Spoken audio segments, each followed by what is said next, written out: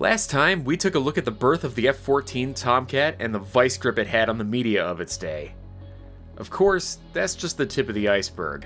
The evolution of the aircraft is just as, if not more interesting than the circumstances surrounding its birth. From the addition of a long-range television camera to the installation of improved engines, we're taking a peek at the evolution of the F-14.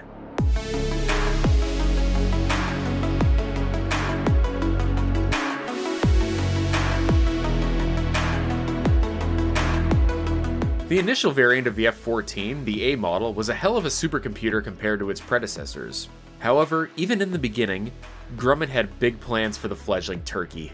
An important addition came from when the Navy was still requiring visual identification of enemy aircraft for a missile shot. During the Vietnam War, identification friend or foe was a new tool used by American aircraft, which would allow the crew of, say, an F-4 to determine if the aircraft they were tracking on radar was friendly or a bandit. As I discussed in my F-4 video, this is still pretty early on for the technology, and to prevent friendly fire, Phantom crews had to get up close to ID a target visually before pulling the trigger. The initial solution to the problem came from early F-15 crews in the late 1970s, who began bringing privately purchased rifle scopes on flights to extend their visual range from 3 to 6 miles. During the 1979 USS America cruise, F-14 Tomcat pilots who caught wind of the trick asked the Navy to supply VF-213 Black Lions with a batch of scopes. The Navy supply system, misunderstanding the request, instead sent the Black Lions a scope, or 144 pairs, of reading glasses. That's when John Hawk Smith of the squadron had his father send him over a 3x9 Weaver scope from home. The 3x9 scope allowed Hawk to identify a MiG-sized aircraft at about 7 miles, greatly improving the identification range. Testing with the scope proved so successful that all fighter squadrons based in Miramar, California were authorized to purchase rifle scopes for their crews. Grumman soon came up with a more permanent solution. Working with Northrop, who developed the Tizio system for the Air Force F-4s, a new chin pod was developed for the Tomcat. Slung beneath the AUG-9 radar antenna, the new camera, dubbed AXX-1 television camera system, could reliably identify aircraft at 10 miles. The closed-circuit television would display the camera's feed on the pilot's upper screen, known as the VDI. Not only could the camera see straight ahead, it could slew about per the Rio control inputs, and it could also be slaved to the AUG-9 radar. Instead of locking a target at long range and IDing up close with the aforementioned scope, the TCS could instantly snap to the radar contact. TCS footage could even be recorded onto a tape in the F-14 for later viewing. This was useful for rudimentary reconnaissance, getting a close-up look at the best bear bomber, or even capture lessons from mock dogfights. TCSs were retrofitted to the F-14A, and later came standard on the F-14B and the F-14D Super Tomcat. Speaking of reconnaissance, another tool that came to the F-14 was the TARPS, or the Tactical Airborne Reconnaissance Pod System. Before the TARPS pod, the US Navy maintained a fleet of dedicated recon aircraft like the RFA Crusader and the RA-5 Vigilante, both of which served alongside the new CAT on the carrier deck. By the mid-1980s, however, the aging recon birds were being phased out in favor of the new TARPS pod. Now, just because it wasn't a dedicated recon bird didn't mean the F-14 wasn't a good set of eyes for the fleet. The 1,850-pound TARPS pod was fitted to the rear Phoenix space in the Tomcat's gutter and required a bit of modification to work. The TARPS pod was fitted with a multitude of cameras. The forward bay had a 150mm serial frame camera on a rotating mount that could point straight down or up at 45 degrees forward. The middle section housed the KA-99 panoramic camera that swiveled to the port and starboard positions of the F-14 for side photos. Finally, the rear section of the pod carried an infrared line scanner camera for nighttime photography. The TARPS pod was extremely successful, allowing battle damage assessments and threat analyses for future missions. A notable early use of the TARPS pod was to survey air defenses in the Bekaa Valley during the 1983 Lebanon strikes. Limitations in the KA-99 required the Tomcats to fly as low as 10,000 feet above the Sam Redden Valley, prompting a program to upgrade the pod's capabilities. In 1984, the Navy upgraded the TARPS with the KA-93 910mm long-range optic, which allowed future TARPS missions to be flown at safer altitudes. Wouldn't you know, the TARPS even helped people back in the States. In the 1993 Mississippi River flood, FEMA put in a request for the Navy to fly TARPS missions over the affected areas to determine the amount of damage caused. Hell, a friggin' TARPS mission was flown during the Waco siege, which... well, okay, I'm not gonna really get into that today.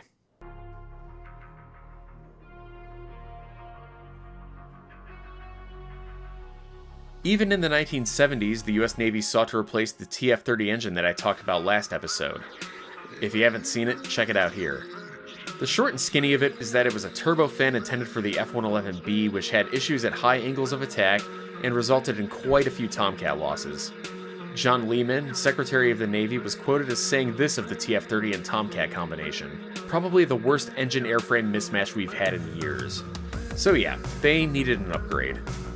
Early tests with the Pratt & Whitney F401 engines were promising, but the engine never saw widespread adoption by the Navy due to budgetary issues. In 1986, however, the F-14A+, later dubbed F-14B, came online, having been equipped with the GE F-110 turbofan. The F-110 was originally designed for use in the Air Force's F-15 and F-16 fleet to create an improved and more universal engine for the branch.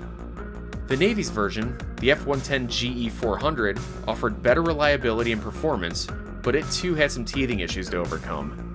Early F-14Bs were reported to disintegrate or just flat out explode suddenly during high-speed flights. The new engines were found to be literally burning through their liners and into the airframe, resulting in total destruction of the aircraft. Once the problem was isolated, however, it was a pretty simple move to improve the engine liners, and a mere 6 months after a 1993 VF-124 Tomcat breakup, all F-14s were renovated and the problem ceased. The F-110 proved to be and still is an extremely reliable engine. It was the backbone of the latter half of the Tomcat's career. Still, the Tomcat was to get even better.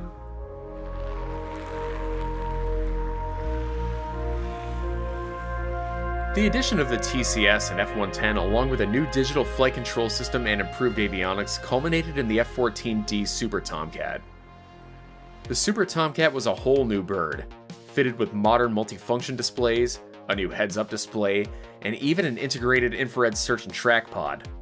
The IRST, fitted alongside the TCS pod, offered greater situational awareness for the crew and could track targets at long range without the need to blast radar waves out the nose, which would in turn highlight the Tomcat. I'll be honest, a lot of the IRST's capabilities and functionality are still classified, and it was a one-of-a-kind capability for Western aircraft. On that note, F-22s are slated to receive IRST pods only now, almost 20 years after the last F-14D took to the air. The Super Tomcat also received a digital flight control system, which helped the pilot fly in conditions that would otherwise leave the F-14 in a spin or worse. Think of it as a limiter. Whereas earlier F-14s allowed the pilot to input commands that would throw the plane into a departure or put increased strain on the airframe during high-G maneuvers, the DFCS would take said inputs and only allow safe operation through the flight surfaces. The old 1960s era heads-up display was also quite antiquated by the 1990s. In short, you got a few numbers, some lines, and a dot. F you. The Navy replaced it with a similar HUD to that in the F-18. Important indications like speed, altitude, etc., previously relegated to steam gauges, were right up in the pilot's face. The Rio pit was overhauled as well. Modern multifunction displays and digital screens replaced the old fishbowl that once displayed radar and other important data. The post-Cold War Tomcat squadrons also received the ability to carry the Lantern Designator pod that allowed them to drop laser-guided bombs. By the end of its career, the Tomcat was a true multi-role platform, able to do everything from reconnaissance, air-to-air intercepts, and could put a pave-weight guided bomb through a window from 20,000 feet. Hell, even anti-radiation and anti-ship missiles were tested on the Tomcat, but they never made it to the fleet. What came with the end of the Cold War was a lesser need for a Cold War fleet defense fighter, however, and only 55 Super Tomcats were built or converted from old A stocks. So what about the rest of the 500 or so F-14s? Even F-14As and Bs of the fleet received numerous upgrades. The DFCS, Rio P-TID set, and Lantern capabilities were applied to much of the fleet. An off-the-shelf HUD improvement came for legacy Tomcats in the form of the Sparrowhawk, based directly on the HUD in the F-18. Tomcats across the fleet also received the ALR-67 radar warning receiver in the 1990s. The 67 was a huge step up from the Vietnam-era ALR-45. The old 45 set was tuned to very specific Soviet surface-to-air missiles, and often resulted in aircrews purchasing off-the-shelf radar scanners to help with identifying other kinds of threats. All this aside, due to budget cuts, there were still some old F-14As serving into the 2000s alongside their upgraded counterparts. Some airframes received certain upgrades and missed others. Oftentimes, there were no two Tomcats exactly alike in Navy squadrons. VF-211 rocked some of the oldest Tomcats in the fleet, still with their TF-30 engines until 2004 when they transitioned to Super Hornets.